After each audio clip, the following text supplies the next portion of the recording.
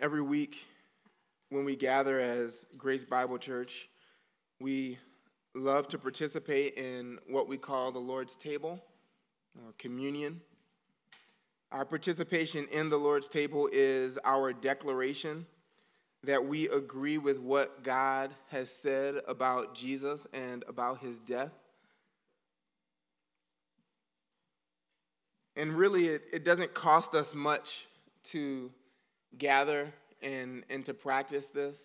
We come to a comfortable building, a safe place, really without fear of persecution, to engage in this practice week after week after week. And we should praise God for that. That is a privilege that we do not deserve. But historically, remembering and proclaiming Jesus' death in this way was a very costly practice. It was particularly costly during the reign of Mary Tudor from 1553 to 1558. During that time, she burned no less than 288 English Protestants. And though there were a variety of Christian beliefs for which these martyrs were killed, at the center of almost all of them was this very practice of communion, taking the Lord's Supper. This is, of course, where Mary Tudor got the name Bloody Mary. And these men and women and even a few children who were burned,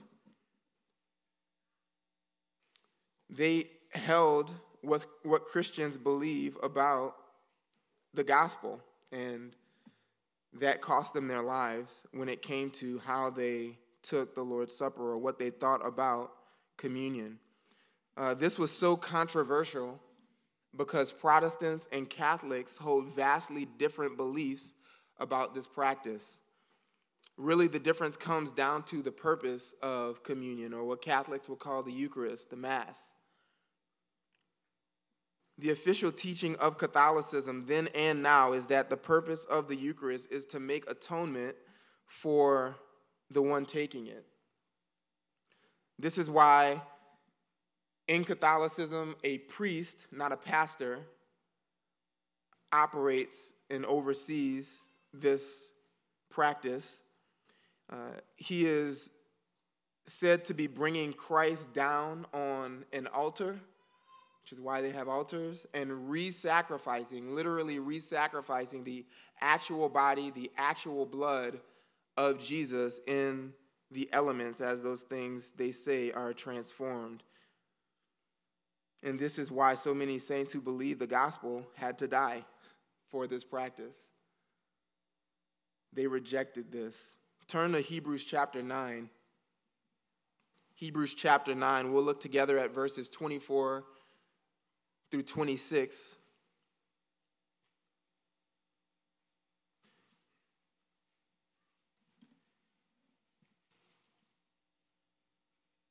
When we participate in communion, we are merely remembering and proclaiming Jesus' sufficient once-for-all-time death in the place of sinners. We are remembering and proclaiming his sacrifice on behalf of those who believe. Hebrews 9, starting at verse 24, says this: For Christ did not enter a holy place made with hands, a mere copy of the true one, but into heaven itself, now to appear in the presence of God for us.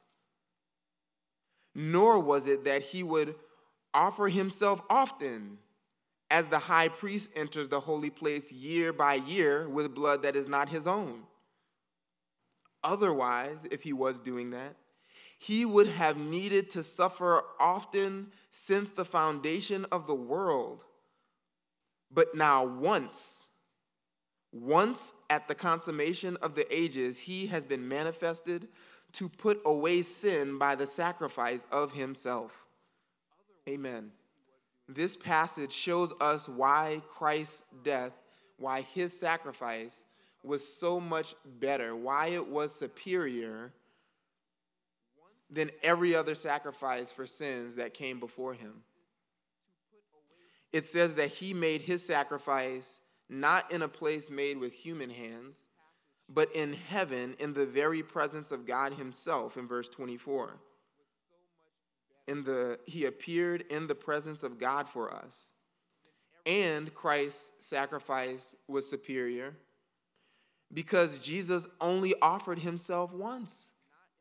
Not every time we take communion. Not repeatedly. This is not a re-sacrificing of Christ. Otherwise, what he did on the cross was insufficient. And when we sin again, we need another sacrifice. We need Christ to re-sacrifice himself. That, saints, is not the case. Praise God. If Christ needed to offer himself more than once, then his death is no better than the animals that were sacrificed before him for people.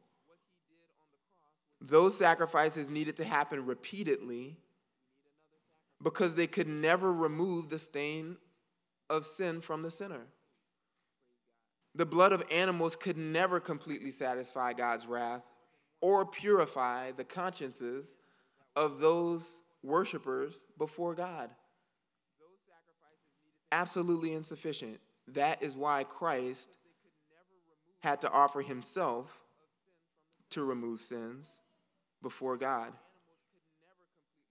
And so it is a denial of the gospel to believe that Jesus needs to be re-sacrificed ever for sins. Consider for a moment what has to be true of God, what must be true of Jesus if atonement was made in one event 2,000 years ago when Jesus offered himself on the cross. What must be true about God? That God is gracious. It glorifies God's grace that Jesus only offered himself at one point in the middle of human history for past, present, and future sins. That he would atone for every sin committed, past, present, and future, even those after Jesus died, so that we no longer need to wonder if God is still gracious to us. That Jesus was sacrificed only once highlights that grace of God. It also glorifies God's omniscience, his knowledge. God must remember all past sins and know beforehand all future sins to then put those sins on Jesus on the cross and punish him for them. God's knowledge is exalted in the gospel, in Jesus' once for all sacrifice. Also, his power is exalted to bear the sins of the entire world, all of those whom Jesus would save, Jews and Gentiles who believe, and then endure the awesome weight of God's wrath against those sins, took nothing short of omnipotence. He had to be absolutely almighty. It also highlights God's faithfulness, that God kept his promises in that moment that he had made ages beforehand, all to sacrifice a substitute in the place of sinners, being fulfilled in that moment. His promise did not fail in that instance. And even God's eternality, that he has existed outside of time, forever, no beginning, never to have an end. It would have taken the sinner, and sinners who don't believe Jesus will experience eternity under God's unending wrath one day. Those who believe God in the Old Testament, those who believe God on this side of the cross, our side of the cross, eternal wrath was poured out on the Son. He had to be eternal to endure God's eternal wrath in a matter of hours on earth.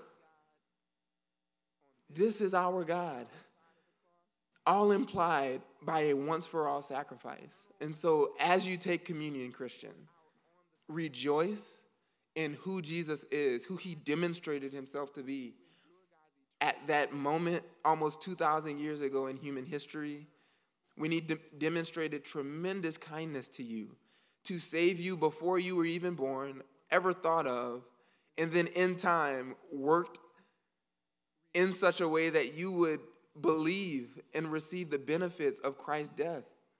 How kind of God toward us.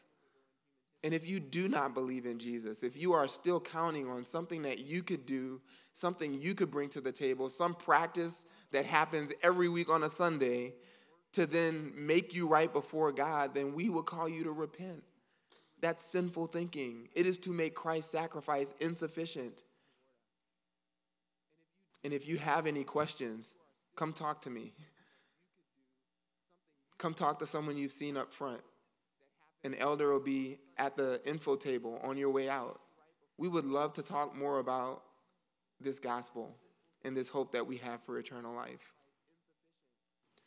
Whether you're a member or not of Grace Bible Church, if you believe the gospel, then we would welcome you to take communion with us. As the men, you can come forward and take communion on your own when your heart's prepared.